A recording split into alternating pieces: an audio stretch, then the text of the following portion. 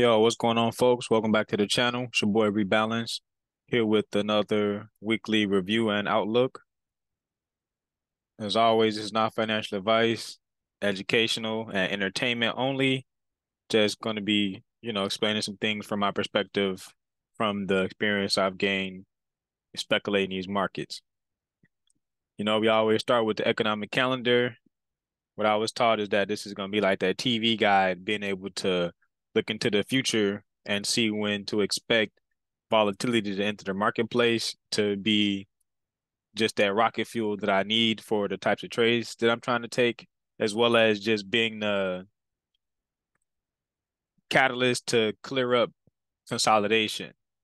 And that does not mean that, consolidation is something that can't be traded, but I just say for me personally, I prefer moves that aren't quickly rejected, right? I'd rather not get into those type of environments. What they cause for me is too much opportunity, and too much opportunity, too many options for me can lead to either paralysis or to hyper engagement, over trading, revenge trading, things like that. But carrying on. So for the review part, right, just want to look through what transpired last week as far as economic calendar was concerned. So Wednesday, CPI, big boy there.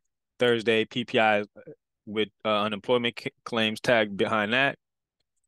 We had some bond auctions as well that afternoon. And then on Friday, core retail sales, and we had a FOMC member speak.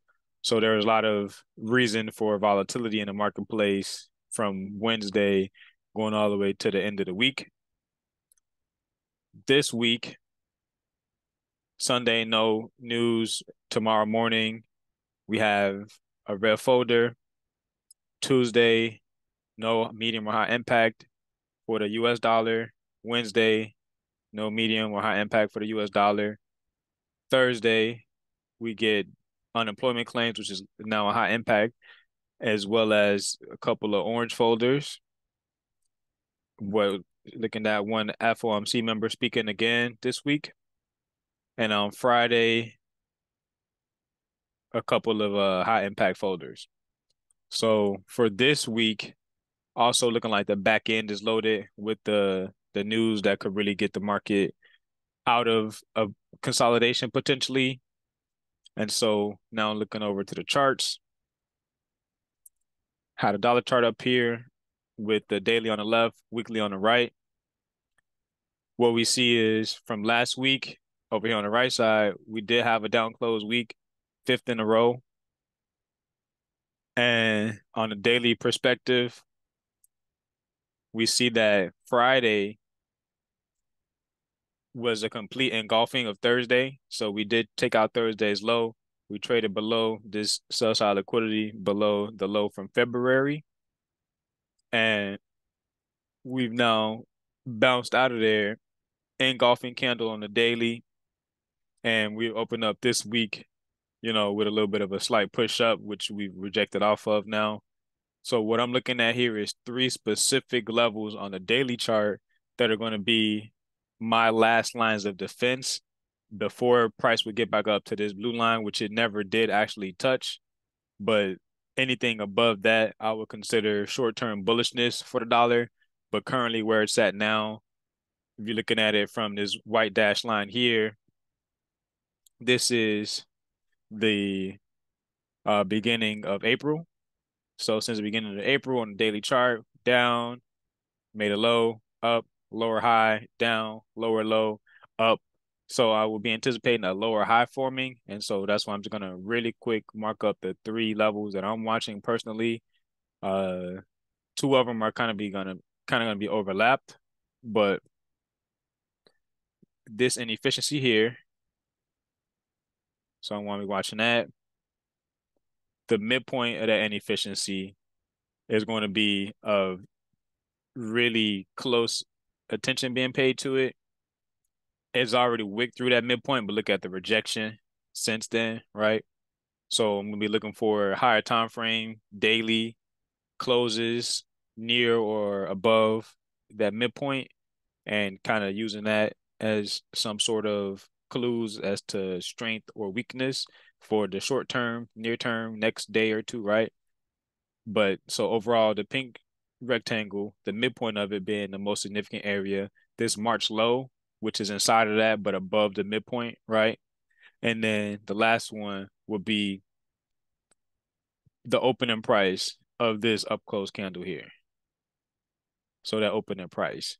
And then anything above that, then I'd start to consider the midpoint of the range of this up close candle, uh, how price will respond there. But again, if it gets above this pink rectangular box and above that March, low, and it starts to find support there, those are going to be then concerning as far as short term continuation lower, possibly, a little bit of consolidation of, if you will, before that happens, which is still going to allow for other assets like foreign currency and the US stock indices and gold and things like that to be able to then have, one directional, for the most part, moves to take place.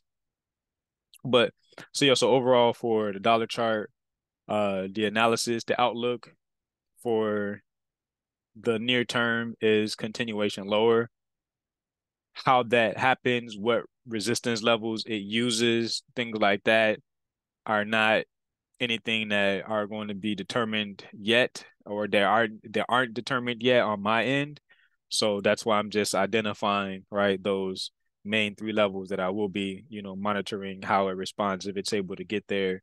And then to the downside, I'd say we were able to, we created this volume imbalance. We filled it with a body here. We haven't left the area yet though. So like if it is to come back down here, it could tap this as support since this was the first, body it laid over it. We haven't come back and touched it yet. I would be looking for the high of this to potentially offer some support to then take us through these levels, right? But if it's not able to find support there, then I would definitely look forward to breach it rather easily, and then possibly, use that low end of it for some sort of short-term resistance to then continue lower. Not just given, what price has available currently right now on the daily chart. Not much really to work with besides that. On the weekly chart, you see just a lot of wicks for the most part, a lot of consolidation and then a sharp move, but then still, lots more consolidation on the low end and the high end of a lot of the weekly ranges. But now transitioning over to the US stock indices, my focus this week is going to be primarily on Dow Jones. The reason for that being, so over here on the daily chart, and I've mentioned already as far as the equilibrium of wicks and tails, there's a new concept that I was introduced to a few weeks ago, basically the same thing as inefficiencies, but rather than it being something where it's obvious to see, like, what I'm typically mapping out, like these inefficiencies, which are now shaded brown because they've kind of inverted already, right? Like, so this was a buy side inefficiency. And so one's buy side was offered in here twice now, and even, a lot more times as far as these past few days here. The buy side was offered, and now we've, left that range, right? And so these are obvious to see in a sense, easier to identify. Same thing with this one, right? Where it was a buy side inefficiency off a buy side here, then we left. So I've been trained to look at something like this where we have this long wick, this body, you know what I'm saying, this full body candle for the most part. And then we have this tail down here. There is no inefficiency in between, right, these three candles.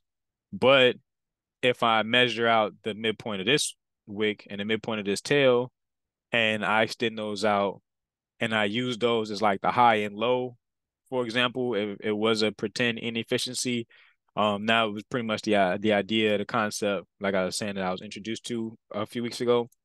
And so higher time frame is more so something I'm using for like trying to identify like where's price being drawn to. I mentioned the last one, I'm not really looking to guess the close. That's a little bit more advanced, something that will come to me, at some point if I stay working at this hard and stay as, passionate about it. But for now, it's not exactly anything that I think is necessary to get to where I'm trying to go.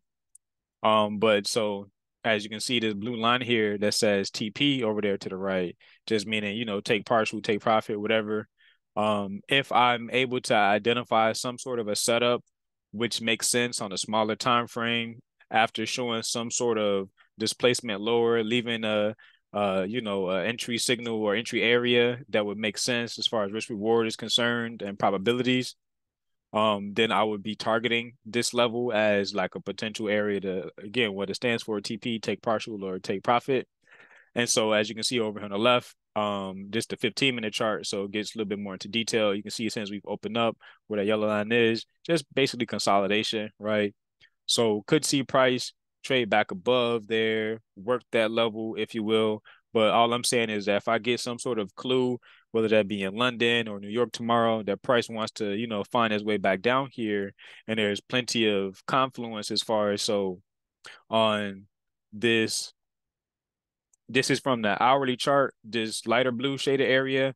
That was an inefficiency, a sell side inefficiency. So it may want to come down here off of sell side, as well as this darker blue shaded area is a 15-minute sell side inefficiency. So, if the market wants to come down there and offer some sort of sell side within these ranges, I would anticipate it potentially tapping that midpoint of these, this range here from this high of this wick to this low. That's basically all I did was measure from this high to this low, made its own range and found the midpoint. So that's pretty much as simple as it can get as far as just utilizing equilibrium as a target rather than trying to use it as an entry. Now what I will say is though, if price is able to get down here, whether I take a trade on its way down there or not, depending on the signal being received, right? I'll still then be looking for clues of price showing signs of continuation back higher because ultimately short term I am bullish. I was just mentioning how on the dollar chart, I'm bearish, right, on it, looking at it from the daily and the weekly perspective. So that just is going to mean for me that I'm going to be, risk on or, bullish for things like US stock indices, gold, Euro USD, GBP USD, right? So that will be basically what I'm looking for this week, right? I was saying that I was just gonna sit last week out, let CPI and PPI do its thing, and we'll talk about that in a second here. But then ultimately just wanted to have that information to be able to use for my analysis, right, moving into the end of the month. So I'm really just trying to focus on trading like this monthly candle, if you will, cutting down on the amount of days that I think that I need to be trading, limiting that to, possibly just a couple of times a month, to be honest, right? Like if I was doing the math and basically just to double an account, right, it would take about 6% compounded a month, but 8% are not compounded, right? Just 8% from the starting balance, whatever that may be, if 8% can be consistently brought in on a monthly basis with that, starting balance being whatever it was, and then it increasing also 8% every individual month, but still utilizing the same risk as, what would be perceived as 1% risking towards, whatever percentage gain. Or, just however someone wants to, right, have their risk tolerance level set.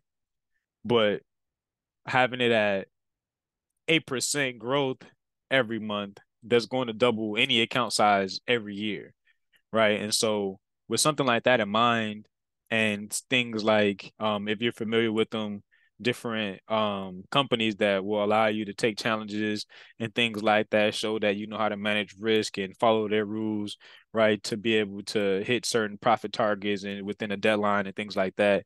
There's ways to acquire more capital.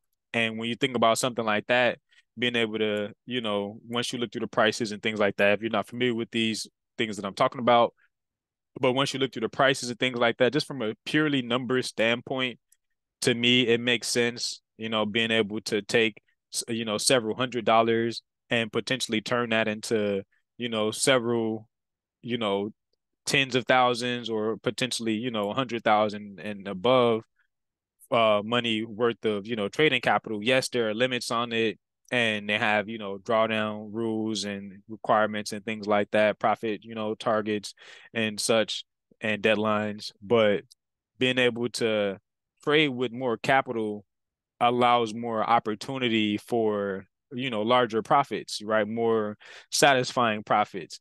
And so when we're talking about something like within a year time frame, something as little as 8% within a month, by being patient and selective on when to trade and what types of trades and what type of ranges and conditions and things like that, I want to see.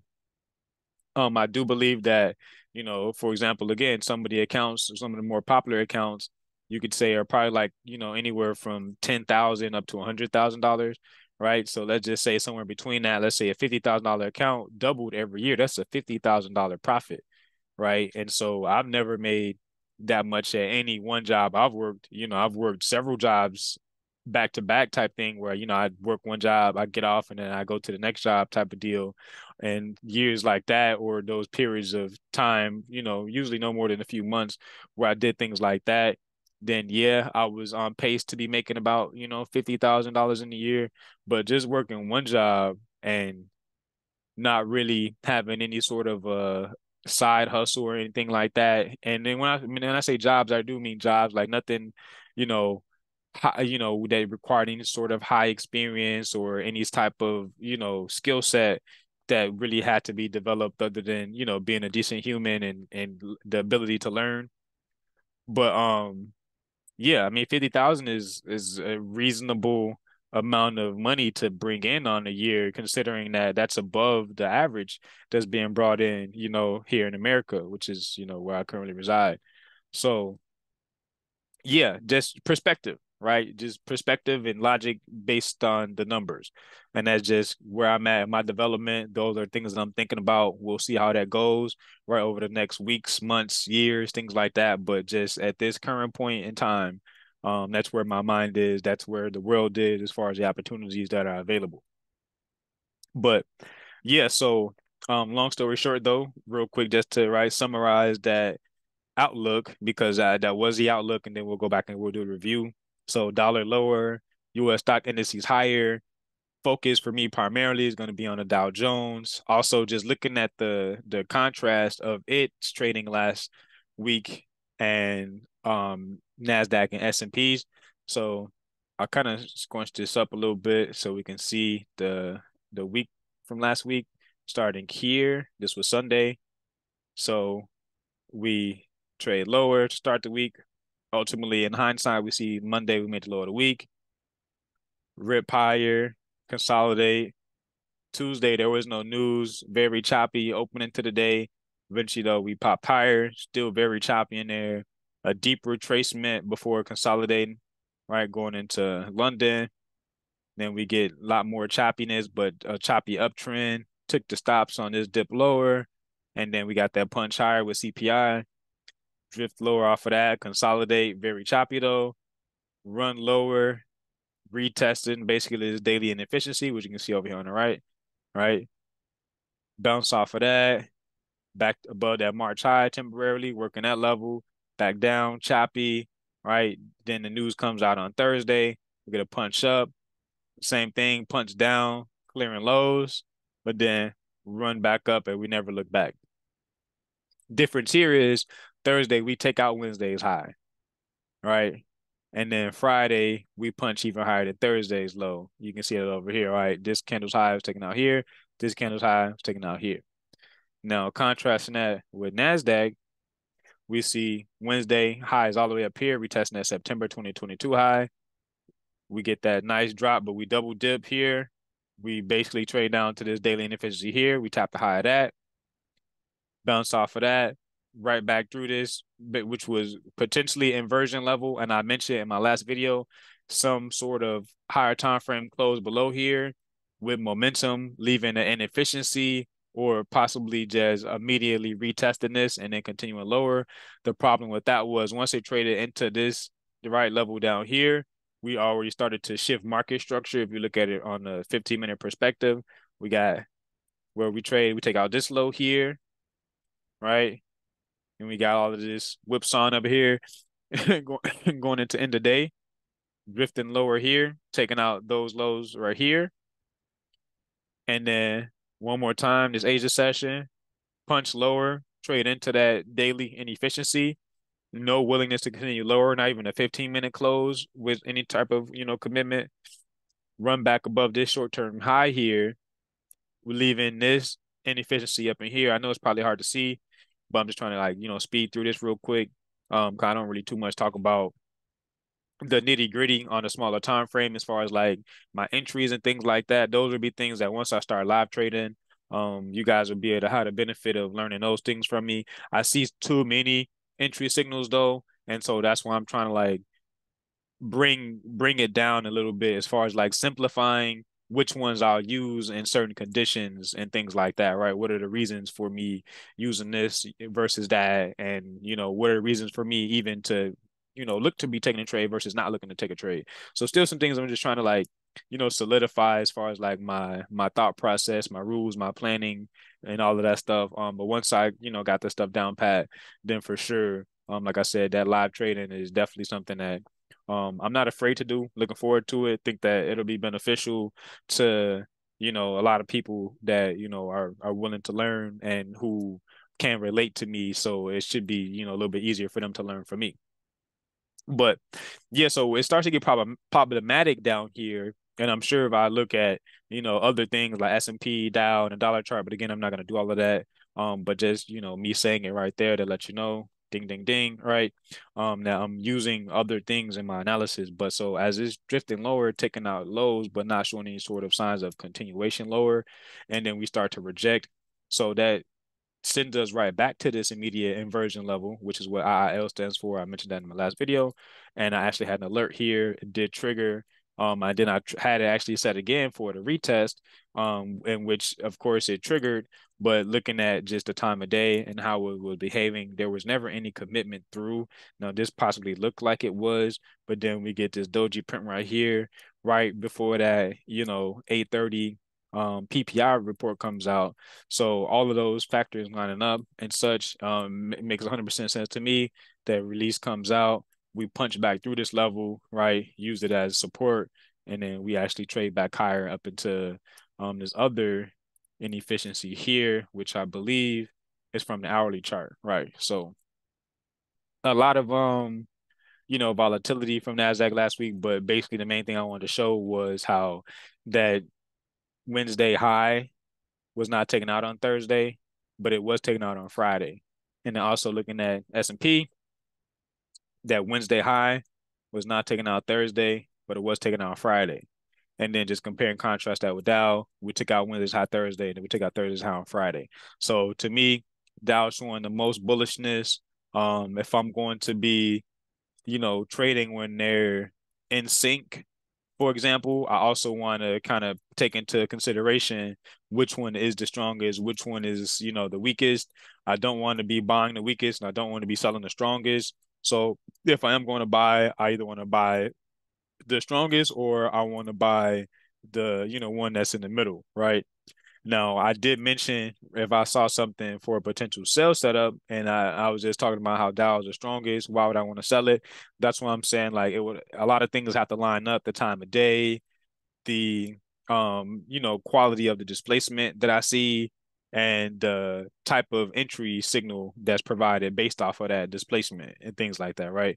So if all those things line up, then I'll be willing to apply some risk to taking a short, but only down to these levels here, right? Where I'm kind of watching those to see if there's any reason for it to bounce higher and then start to target, as you can see over here on the right side, we've already traded above the high for March. So we're looking at that February high up here. So that would definitely be a target for me, or before it gets there, the midpoint of this wick, right? Could even say this high here because that is a swing high. So I'd say those three levels, this high, midpoint of this wick, and then the actual high up here. Those would be like those three levels I'd be looking for.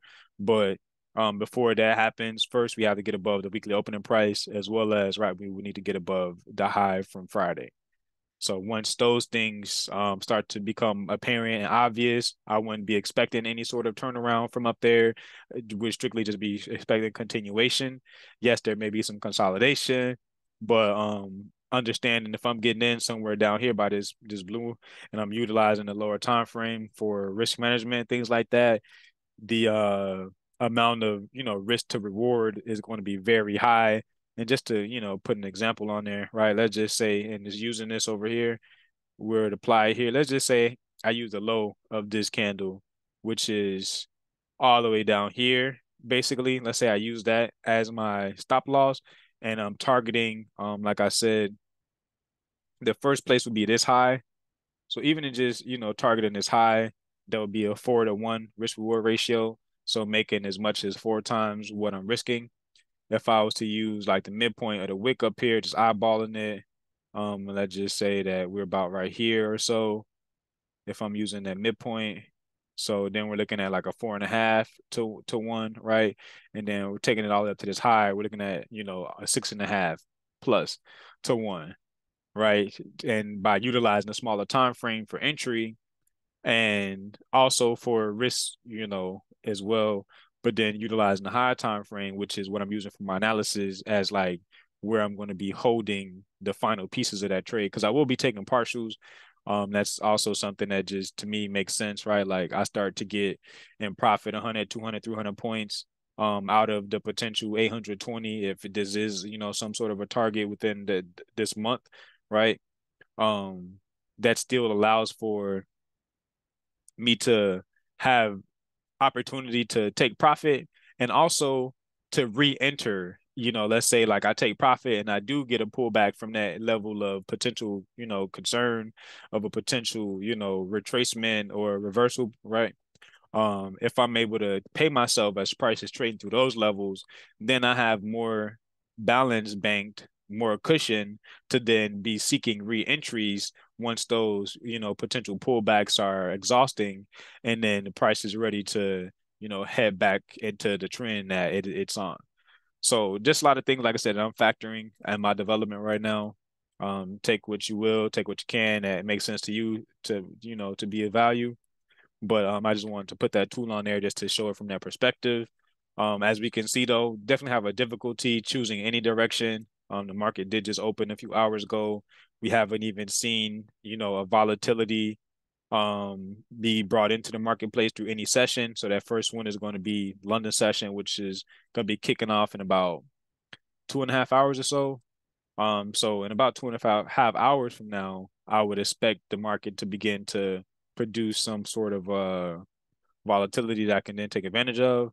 But for now, that is where we are. That is the bias. That is, the trade setups that I'm looking at. So a potential sell right down to here, and then a potential buy from these areas up to, as far as it plans on going this week. Again, I can't determine where it's going to close.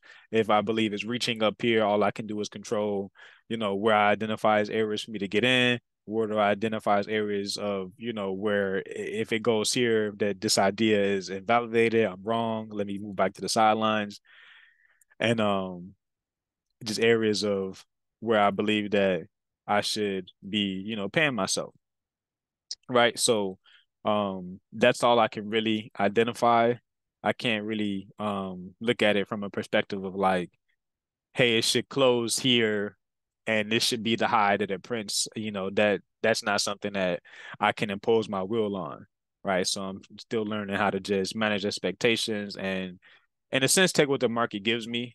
Right. I mean, everything can still be planned out, be following, my specific plan that I have for myself without it necessarily, being something that's like I'm a fortune teller and I can tell exactly what's going to happen, when it's going to happen, how it's going to happen.